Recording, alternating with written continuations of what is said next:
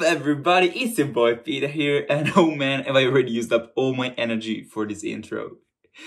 Cringy jokes aside, welcome back everybody. It's a new dawn, it's a new day, it's a new episode of the devlog of my indie game, so sit back, relax, and enjoy number 3, where I try to design an actual character for the game. I know, some of you liked Mr. Cool Sunglasses Red Bean, but like every good hero, it's his duty to go and brighten up another rising project now, somewhere that it's not here. So thank you, Red Bean, we loved you, but now get out of here! Yup, as I said, today I'm gonna attempt to make a low poly character for my game. I'll be using Blender, and I aim to get the first 3D rendition of the character I designed in 2D in Procreate at the end of the last episode. What? You haven't seen any of the previous episodes? Here's what we've been up to so far. I've come up with a concept for a chill exploration game. Then, at first, I tried to get some inspiration by sketching down some stylized 3D nature assets. After that, I made a camera system that allows me to smoothly transition across multiple areas of the world. In the last one, I talked about and started implementing the game's dialogue system, which is built upon Secret Lab's Yarn Spinner. By the way, if you end up liking the video, make sure to let me know by gently clicking that subscribe button, as that will really help the channel and myself out a lot. So, thank you. Okay, now that you're all caught up with the progress, let's get right into it.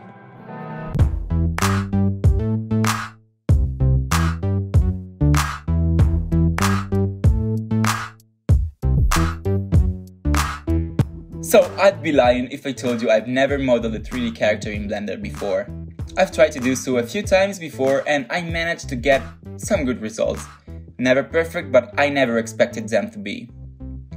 This time though, I started with a concept drawing I made prior to diving into the modeling, so I felt like I already had a path laid down.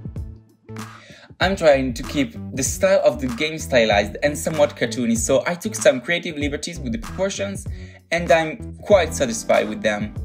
While the time-lapse is rolling, let me tell you something about the process. I started by using 2D sketch as a reference.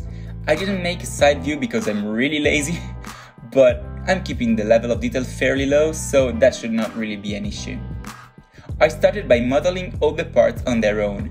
The legs, the feet, the groin, the body, the arms, the hands and the head. The last thing I added was the hair. I had no idea why I thought making somewhat low poly outer hair was gonna be a piece of cake. Or perhaps it was a piece of cake, but a bigger piece of cake that I could chew because it ended up taking as much time as the rest of the model. I'm still not 100% sure about it, but I will just roll with it. After the modeling came the hard part, rigging and animating the character. Here, I really was in uncharted waters. I created a very simple skeleton for the character since I'm not aiming to make an extremely realistic animations anyway, like I'd even be able to, let's be honest. Anyway, I'm not even gonna waste much of your time talking about the animating part, it was awful. But at the end, given that it was my first time doing it, I'm fairly satisfied with the result.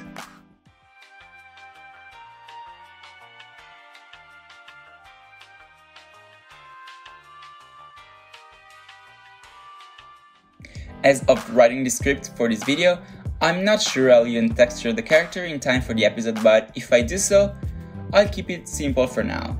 A palette with a few colors and the UVs scattered around the map, as it's pretty common practice to do in low poly modeling.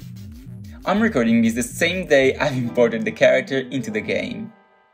The process is pretty straightforward and goes as far as dragging the file into the project and tweaking a couple of settings. I'm now gonna play a clip of me first reacting to my hand-animated player walking around the map for the first time. And I guess you don't really need to understand Italian to say I'm pretty excited about it. Just take the pitch of my voice for it.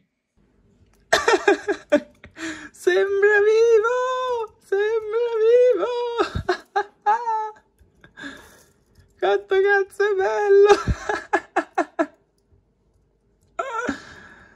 Oh mio Dio, sono troppo contento! I know, it's not the best you've ever seen, cause it's not the best I've ever seen either, but I'm good with it. I'll probably end up snatching some animations from Mixamo, while I wait for the game to be at a point where I need to refine them. For the moment though, I have enough to start working on all the characters and the story and quest lines, so I guess you can expect some of that in the next episodes. Here we are guys, unfortunately it's that time of the day again, the video is almost over and we'll have to part ways. Fear not though, cause if you like what you just saw, you are totally free to follow the channel, as I hope I will make more content that you'll like in the future. Anyway, thank you so much for watching the video. If you have any ideas, thoughts or feedback you wanna leave in the comment, I will make sure to read and appreciate all of them. This said, I've been Peter, you've been super cool, and in case you decide to stick around, see you next time.